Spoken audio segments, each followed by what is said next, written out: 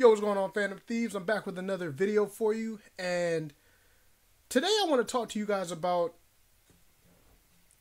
Call of Duty Modern Warfare 3 and how it's kind of bothering me that the campaign is being bashed. So, truth be told, I haven't played a Call of Duty game. It's been years, literally since like Ghost or Advanced Warfare is probably the last ones I played. I do play Warzone from time to time, but excluding that, I haven't played the actual campaigns and multiplayers in a long time. So I saw that the story mode for Modern Warfare 3 got a 4 out of 10 on IGN, and I haven't checked any other reviews. Like I said, it's not my kind of game anymore, but it's blown up, and I find it funny because a lot of PlayStation fans are gloating and they're like, "Oh, well, you guys talked about how short Spider-Man 3 or Spider-Man 2's campaign is, but look at this 3 to 4 hour Call of Duty campaign." First off, this is why the console wars do not hold much value anymore. Call of Duty has never had super long campaigns. Even if they were 5 to 6 hours, that's not long. You could beat that within you sitting down and playing straight through. You cannot compare a Spider-Man campaign to a Call of Duty campaign. I'm not talking about how good the story may be, but just talking about the length of it. To compare those two, it's goofy. Okay? Part of me, and I'm pretty sure a lot of you think, a lot of this has to deal with the fact that Microsoft now owns, Activision, Blizzard, all that good stuff, right? If this deal would not have taken place, I want to know, would it have scored such a low score? These games come out yearly, and yes, I get, Treyarch and Activision both do different games, but I've never seen a Call of Duty score a 4 out of 10. A 4, that's abysmal. That's saying you should not play. And for people saying this is $70 DLC, first off, let's be completely honest.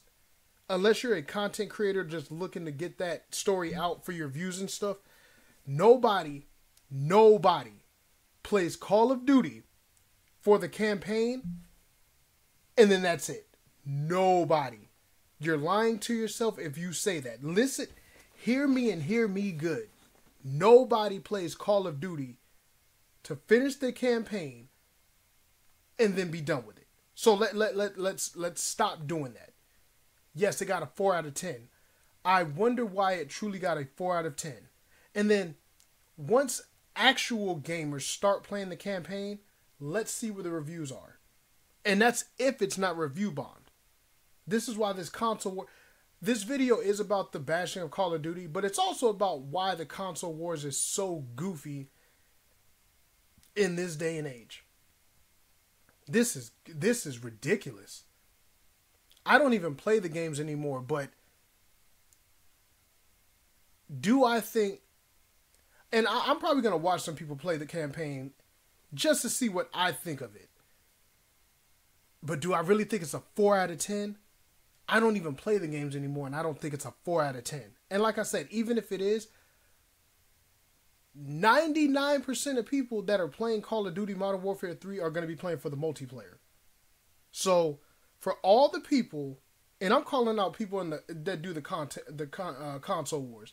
If you're a content creator and I see you put in numerous hours into Call of Duty Modern Warfare 3, I don't care if you were playing the multiplayer. You had a lot of energy to talk about this game in a negative aspect. So if I see you putting in that much time into the multiplayer, you're lame. You're lame. You are lame. A 4 out of 10 should make you not want to play the game at all. I don't care if the game goes on sale. I don't care if the game is free. If the game is as bad as you're saying, you shouldn't want to touch it. But we all know content creators now, they do all this for their views. they're not gamers anymore. They're entertainers. And it is what it is. Like, props to you. You get your views and all that stuff. But I've said it once and I'll say it many more times.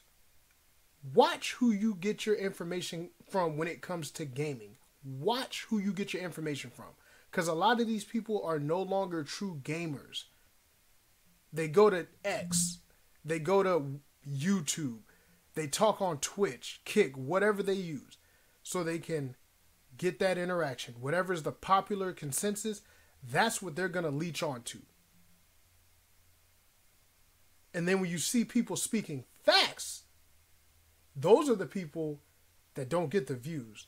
Those are the people that, you're just trying to be an Xbot or a Sony pony. No, they actually have their own legitimate opinions. That's a shocker. They actually have their own legitimate opinions.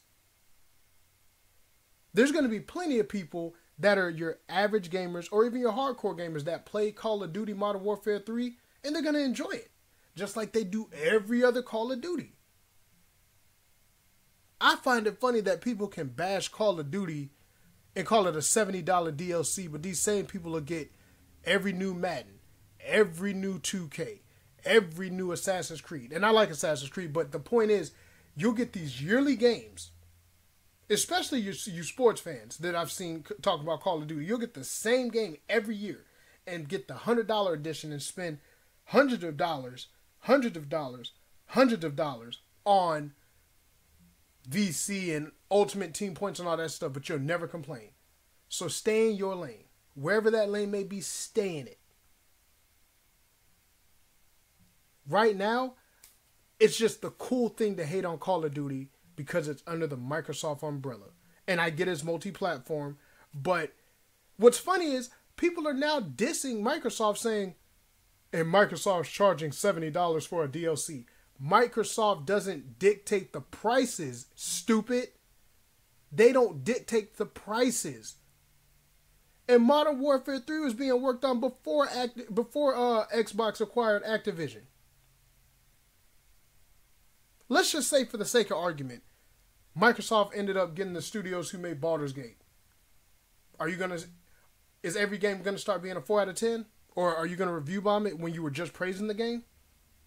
I'm not saying that's going to happen, obviously, but I'm just saying. Are you going to start saying that these games are lame because they're not on the platform you want? Or because a different company owns that platform, that IP or anything like that? That's goofy.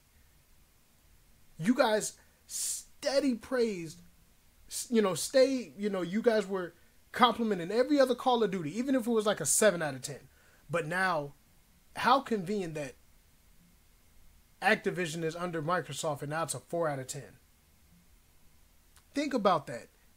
And if you truly think it is, more power to you. If you truly played it and you're like, yo, you know what? This campaign just wasn't for me. Respect. But a lot of you out there know. A lot of you guys haven't even played the game and you're commenting on it. You don't get to do that.